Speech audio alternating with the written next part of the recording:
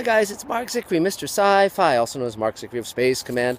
And it's been a few weeks since I logged a Mr. Sci-Fi video and checked in with you guys. And the reason is because, in addition to doing these videos, I'm a working writer. I'm writing scripts and books and making movies and TV shows and all sorts of stuff. So, but I wanted to check in. It's been an amazing time.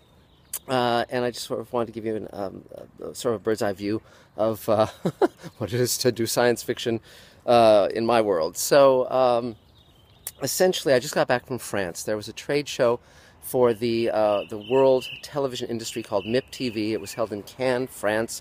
And some of you know I run a roundtable of writers and directors and actors and producers, etc. Several thousand people. We meet every Thursday in LA, as well as having offshoots all across the country. We get 50 or 60 people every Thursday. So one of our regulars is a friend of mine from the BBC, who's a journalist, and he was going to MIP with some other table members to pitch various shows that he wants to do, and he invited me. He was renting a villa in a town adjacent to Cannes called Le Cannet.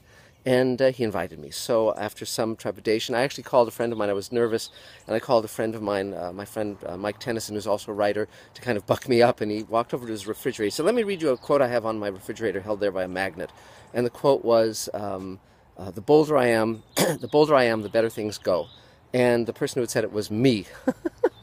So, and I had no memory of saying this, and but since it quoted me to me, I've got to do it. So I hopped an airplane to Oslo, Norway, and from there to Nice in France, where I was picked up, and went to MIP. Now, in the meantime, of course, many of you know that I'm trying to, I'm in post-production on the first 2 hour Space Command story. I shot the third of the second one. I've written the first 8 hours of the first season of Space Command. I've outlined hours 9 through 12, so I have an entire season laid out. Elaine and I have been writing and directing and producing with our wonderful Space Command team. And so in the meantime, I'm working to sell Space Command as a show.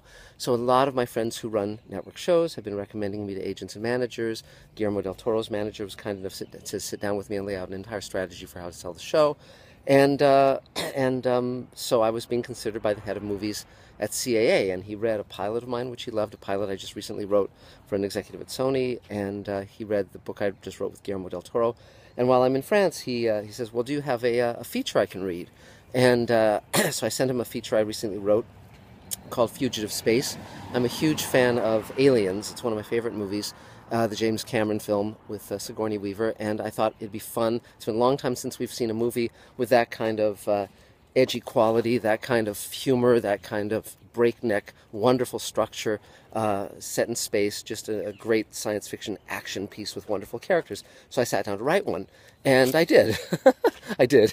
And it has great lead roles, male and female lead roles, etc. So he reads it on a Sunday while I'm in France, and by Monday he says, I love it, I want to send it to Jennifer Lawrence, to Spielberg, to J.J. Abrams, and what do you think of Will Smith? And I go, well, I really like Will Smith. I mean, I, Robot, and I Am Legend, and Hancock, and Independence Day is a film I love. I'm not kicked out of it by that cold virus, computer virus thing that a lot of people bail on in that film. And so by Monday he'd sent it to Will Smith, and I was emailing back and forth with Guillermo del Toro about it, and he was emailing me, sounds great, so we'll see. And then he sent it to J.J. Abrams. So I emailed J.J., and J.J. emailed me immediately back that, it's in his pipeline and we're moving forward. So we'll see what happens. We'll see if it sells. We'll see if it gets made. It would be a thrill.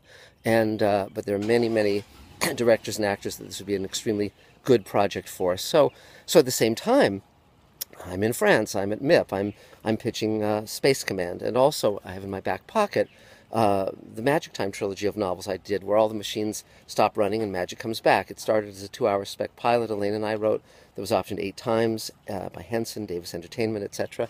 And then I wrote it as a trilogy of novels with Maya Bonhoeff and Barbara Hambly, etc. And it hit the bestseller list, and I'm very proud of it. And so I'm walking around the convention floor, and the fact that I'm now represented by the head of movies at CAA, which is a huge agency, the fact, that things are going well is a great calling card. And at the same time, as I mentioned, a lot of my friends who run network shows are mentoring me, including Frank Spotnitz, who runs Man of the High Castle. He's been advising and opening doors and just being phenomenal. And so I have a breakfast meeting with him in France at MIP, and I give them the Magic Time novels, and I say it'd be great to do this as a show together, because a lot of companies are looking for international co-productions, and because Magic Time has all the world stopped running in terms of guns, in terms of machines, and magic come back and certain people transform into creatures, it's essentially like Game of Thrones in a modern setting, or Lord of the Rings, and so I can see it as a foreign co-production.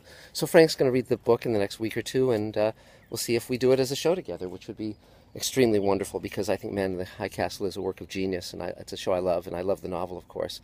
So it was a very good week, all told. And I was meeting with companies like Endemol and Fremantle, and talking to the BBC, and Frank has mentioned companies for me to meet in London, so I'll be flying there in the next few weeks, and and basically, so essentially at this point, I've got a feature project that's going out to big people. I've got, the Space Command and Magic Time, and Lilith, which is the pilot I just wrote as all potential series. And I also have been writing a book about my mom, a memoir that CAA wants to read and see about possibly selling as a book and as a movie. So I have to do some little tweaks to that manuscript and then send it in. So not a bad week. And in the meantime, we're working on Space Command. We're dealing with the visual effects. We're moving forward on that. And just, looking for the opportunity to finish it, to sell it as a show, to get it up on its legs, because I think now is the time for hopeful visions of the future, for the possibility of all of us coming together and helping each other and creating a better tomorrow rather than a worse one. I think it's a vital, vital, vital message. And it was really amazing to be at MIP, where all the people from all over the world come to work together to create television that all of us are seeing. Many of us are now seeing shows from other parts of the world. Thanks to Netflix, I'm able to watch TV series from all over the world as well as films. And the final day that we were out and about in France, we actually, my friends and I, hung out and went sightseeing in Provence with some friends we'd made from Malaysia that we met at MIP. And again, and we were talking about working with them. And so we live in a world that's now all joined together by mutual concerns, mutual hopes, mutual dreams, and the internet and this amazing technology we have. And by the way, we talk about science fiction and space, and the internet wouldn't exist if not for the satellites in space that are able to communicate with the Earth and link us. And so Arthur C. Clarke first envisioned communication satellites, the possibility of that, wrote about it in fiction and nonfiction, and here we are. So anyone who thinks that space is not vital to us is sorely mistaken, and I think our future lies out among the moons and planets of our solar system and out beyond the stars. So that said, it's been just a phenomenal time for me, and the cherry on top is I recently ran into Ron Thornton. I first met Ron when I was developing Captain Power and the Soldiers of the Future as a TV series, and Ron was a model maker. He built Castle Volcania and just amazing miniatures for that show, and he had the idea of doing CG, computer-generated imagery for characters, for spaceships, etc. And he was starting by doing that with some of the villains on Captain Power, but I brought aboard, they wanted me to story edit the show. I was writing features at the time, so I recommended someone I knew from animation who had never story edited a live-action show, but I guaranteed him. And they hired him, and it was Joe Straczynski. And the two producers were John Copeland and Doug Netter. And Joe had an idea for Babylon 5.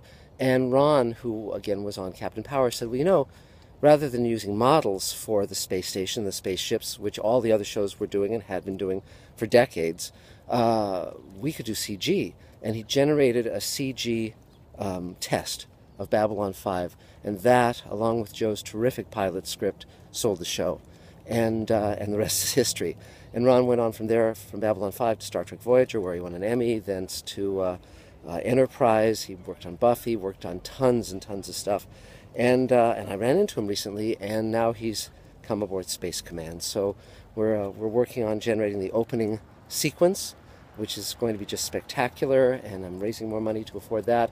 And I think that, along with the rough cut, along with all we've shot, along with the trailer, will sell the show. And so we'll all be able to sit back and turn on Amazon or Netflix or Sci-Fi or wherever and watch the full season of Space Command and beyond.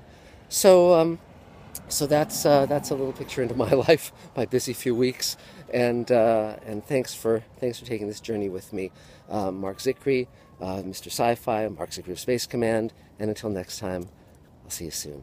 Bye.